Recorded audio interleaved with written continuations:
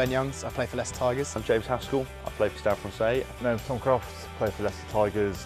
I'm here today to do some filming with Land Rover for an advert campaign that's currently coming up. We had to make a few tackles on a cactus, which was quite entertaining, and I'm not the biggest tackler because I play scrum half, but it was quite fun sort of flying into a mat and trying to hit a cactus. I just thought I'd teach myself to rerun today, carrying a massive hornet's nest, which is a little bit tricky because the ball is maybe half the size.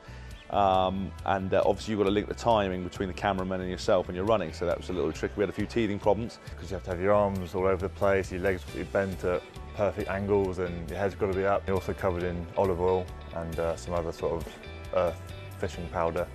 So it's been quite an experience here today, but it's enjoyable. Most challenging part, trying to not like pose, I guess. It's trying to just sort of run freely with the hornet's nest, except for trying to, you know, sort of get a still shot. It's kind of just sort of acting normal and playing normal as if it was just, you know, you're outside. Yeah, I've been with Land Rover for the last 5 years and I've gone through, you know, the majority of the range, but I'm very lucky to have a Range Rover Sport autobiography in understated white with black and red leather at the moment. Currently I'm driving a Land Rover Freelander.